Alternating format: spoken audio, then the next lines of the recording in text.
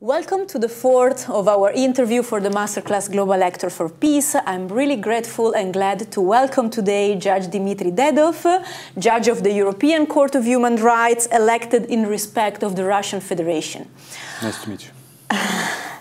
Judge Dedov, I would like to ask you a question that I asked also to Mirjana Lazorova-Trzaskowska, that was one of our guests yesterday, and I think it'd be interesting to have your opinion about that as well. I would like to know, what is your understanding of the role of an international judge of the European Court of Human Rights? It is an interesting question that you can compare the different views. You're in a very good position. I worked with Mirjana for many years. We worked in one section, so we worked just shoulder to shoulder, and of course she's a very, very excellent and a great character, the real fighter for human rights. So this is what maybe, as I understand, the ideal judge and the ideal group of persons, the ideal team, which is on the front line combating for the fundamental rights and freedoms. And I think this is the very important role to establish international standards which should be acceptable for all countries. All countries are very different. They have their own culture, their own history, their own traditions. So the international court, international institution should be very, very careful to establish these standards so that they would be acceptable for all. And it happens. Sometimes there are, we call it, compromises, but anyway, some compromises are very, very nice.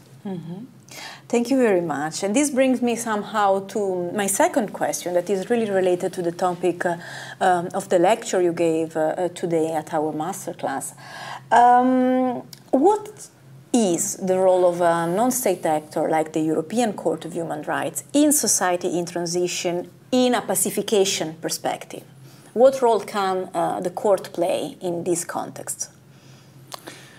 I think that the role, of course, to establish the peace and to promote the peaceful life, for example, when you impose some standards, how the authorities should do. Most of the standards, they refer to the procedural safeguards. So procedural is always makes the process more, I would say, more legal, less emotional. So to convert this emotional conflict into the public debate on important issues, and to that the parties could learn to maybe to speak to each other, to listen to others, and to understand.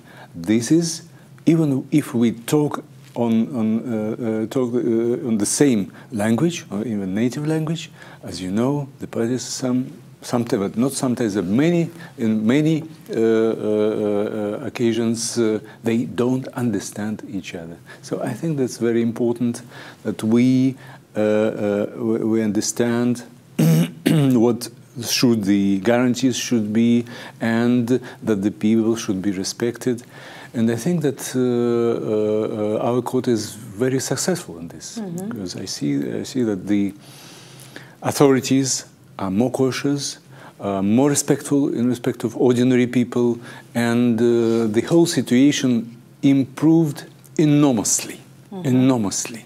Because initially, as you remember, when the convention was created, it was the fight against dictatorship, totalitarianism, so very, very serious violations, international violations, and now the system completely changed, and the whole, I think, idea completely changed. So this is the idea, to bring more peace into the life of the society. Unfortunately, we have still a lot of problems, we have a lot of conflicts. And by the way, let me say that this opportunity, that the problem is that we have too much weapons sold, and we still have ordinary weapons, not nuclear. Ordinary weapons is the most serious problems. Because of the ordinary weapons, the thousands of people dies today, not because of nuclear. Thank you. Judge Dedov, what would you consider among the greatest success of the court, especially in consider of the Central European countries' perspective? Yeah, I understand what you mean. You mean the transition and the changes. I think that, of course, the role is very important when the countries joined the convention, and then that was the principal point, they received access to this knowledge of organization of democracy, organization of the process, how the political power should function and in the state to protect ordinary people's lives. I think this is the access, and the desire was the desire to develop. They were motivated, all these countries, they were motivated. And I must say that also there is an impact on Western countries, because they are not some sort of frozen, in a frozen situation. They're also developing. They're also developing. And it is interesting to see, for those who is a little bit behind, to see their future, what they can come to, the situation. And it's interesting, so that you see the mistakes or some irregularities, and this is the opportunity to resolve these problems beforehand.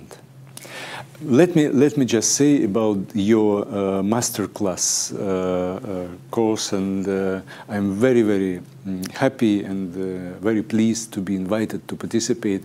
I think that this is very important that you do at your university, because I thought that, and it is very helpful and useful for students, so that they meet with the practitioners, real actors for peace. I'm not a real actor for peace, maybe not a very effective actor, but I try. Of course, I'm always serious thinking about this condition and condition for organizing a peaceful life.